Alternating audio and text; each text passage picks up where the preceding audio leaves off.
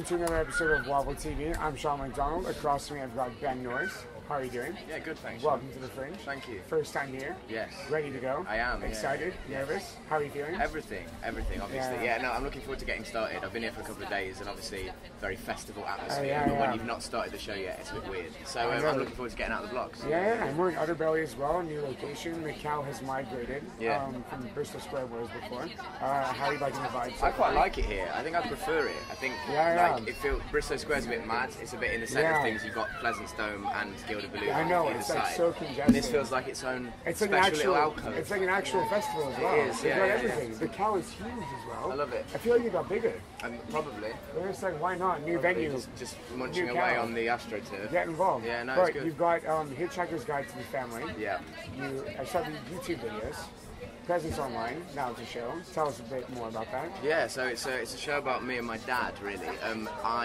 It's travelling as well. Yeah, exactly. I went hitchhiking from Nottingham, where I was born and where Dad still lives, and I went south to every place that he ever lived while he was growing up, because he doesn't talk about his past very much, and I didn't feel like I knew him or had access to his past, so I decided to go on a bit of a road trip to see the places he lived when he was growing up. Who needs answerstreet.com? Yeah. Get a background and just travel it. No, exactly. It was amazing, and I went on the road with a cameraman, and he sort of filmed all of the journey, and then we used a lot of that footage in projection in the show. Yeah, I was going to say, so how does the online material kind of filter into the show? Well, most of the online material is online only. It's a kind of blog that we kept while we were on the road. But a little bit of the text is in the script. But mostly that's just the kind of diary blog of the journey. Because how many places did you go to? You went to so many. Yeah, I mean, he lived in 4 places before Nottingham, but there were also places of significance to our relationship that he'd never lived in, but he spent a lot of time in. So like Luton, Hitchin, places like that. So I went to all of those places. Actual hitchhiking. Yeah, we hitchhiked the whole way. You're on the road for most of that film. Yeah. Take me. What did we get? We got 13 lifts from 19 people. That's crazy. In 6 days, and went a couple of hundred miles. Where was your favorite place?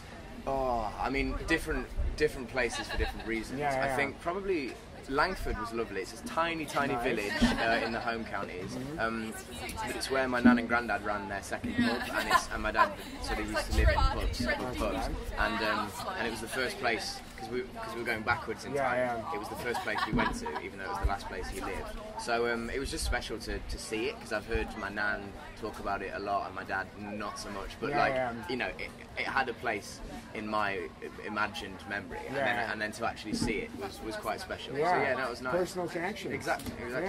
Not too shabby. So can you tell the viewers on what to expect from the show? What do you want them to take up from? Like, what is the meaning of life from your trip? Yeah. So I don't know. You should come and see the Hitchhiker's Guide to the Family, because it's I hope I've made a really honest show about human relationships, about talking to each other and not talking to each other, especially men, how men express themselves. Me and my dad always had a tricky relationship in that respect. So I feel like that's a thing though. I feel like no personal. Exactly. I think a lot of people have that relationship with their dad or with another male relative or any relative. Yeah. So I think it's a show about love at the end of the day, and I hope that amidst the madness of the Fringe, that I've made an hour and 5 minutes of theatre that might make people think and feel and I don't know, have space to breathe amidst, you know how chaotic it can get. I don't know, I want people to come away and feel really kind of really nice, and to want to call someone that they haven't called in a while. That's what we aim to do at the end of the show. Stimulate the emotions. Yeah. So you've heard it here: love, personal connections, and life. And it won an award. It won the Ideas Tap Underbelly Award. It's last every year, so if for no other reason, you should come for that reason. Exhibit A. You've heard it here first. Thank you for tuning in to Waffle TV. Ben, privilege. Thank you, man. Very excited to meet you. Cheers, man. And then we'll see you later. Thank you very much.